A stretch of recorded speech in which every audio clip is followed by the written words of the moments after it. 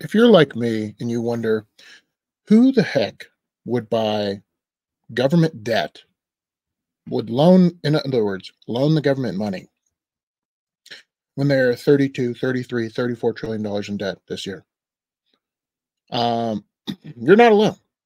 I've been wondering that for years. Like, who keeps lending the government money? And what's important to understand when it comes to the government bond market is no one's really holding these treasuries like 30-year bonds when they buy them from the government or loan the government money for 30 years.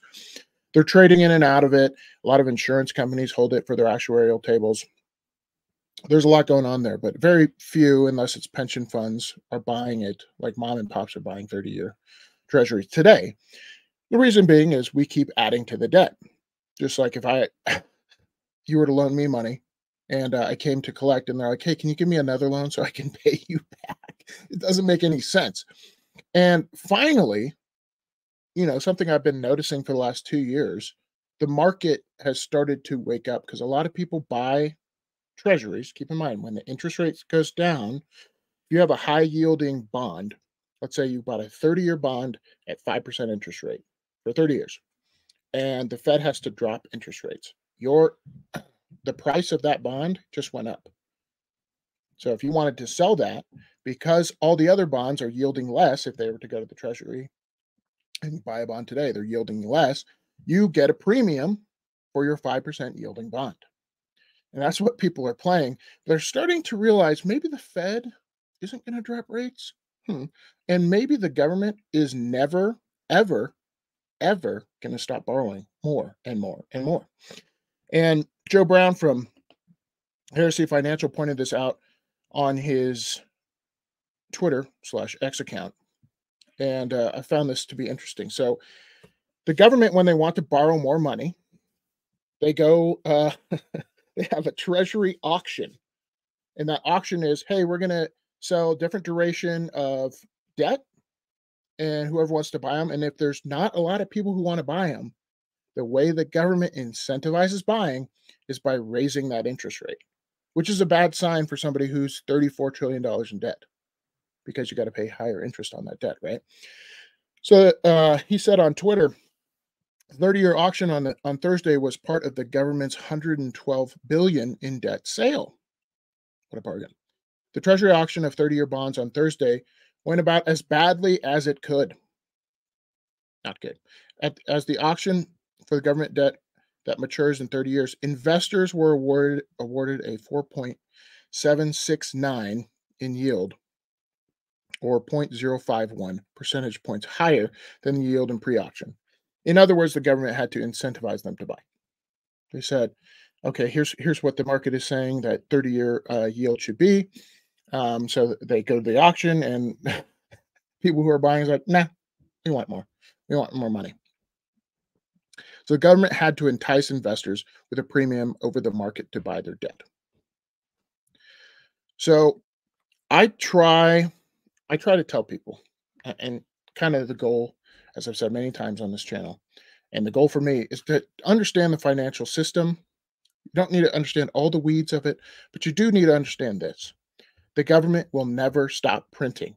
And now the free market, the bond market, is not wanting to loan them money. They will always loan the government money at the right price, at the right interest rate. So if the free market doesn't want to loan the government money, they have to raise that interest rate. What's the problem with that? When they raise the interest rate to incentivize people to buy their debt, they go insolvent. There's a point, and that's coming faster than you might think, where every single tax dollar that the government collects has to go to interest only on the debt. So how do they get out of this? Well, they're probably going to do what Japan did, which is, hey, we want to keep taking on more debt, but the market doesn't want to buy it at 1 or 0.5%. They don't want to yield a negative yield, meaning inflation's at 10 and your bond is yielding 0.5. They don't want to do that.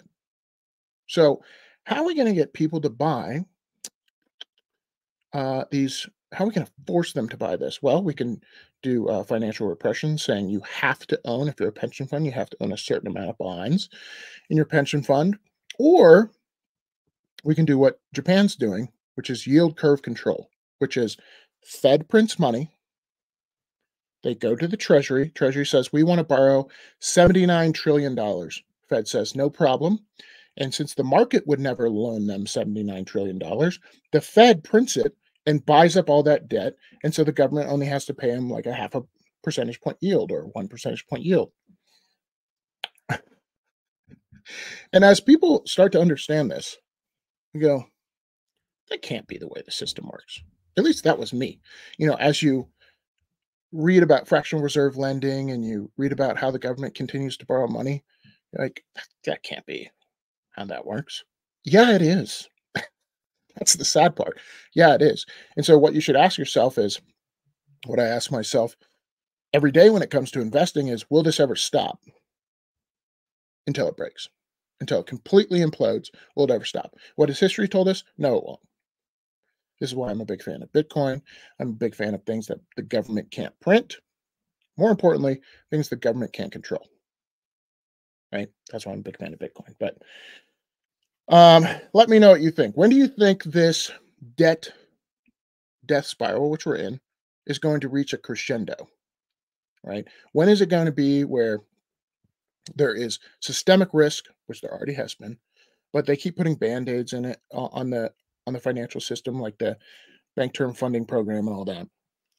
But when do you think they run out of bullets, run out of financial bullets? I think that's coming in 2024. And I think that's going to happen because of tax receipts going way down and spending from the government going way up.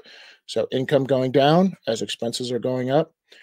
It's a recipe for disaster, in my opinion. That's when the Fed has to step in, lower interest rates, and more than likely do something called quantitative easing, which you probably heard, or yield curve control. And quantitative easing is just yield curve control light. Okay. All right, let me know what you think in the comments below. See you all in the next one. Peace.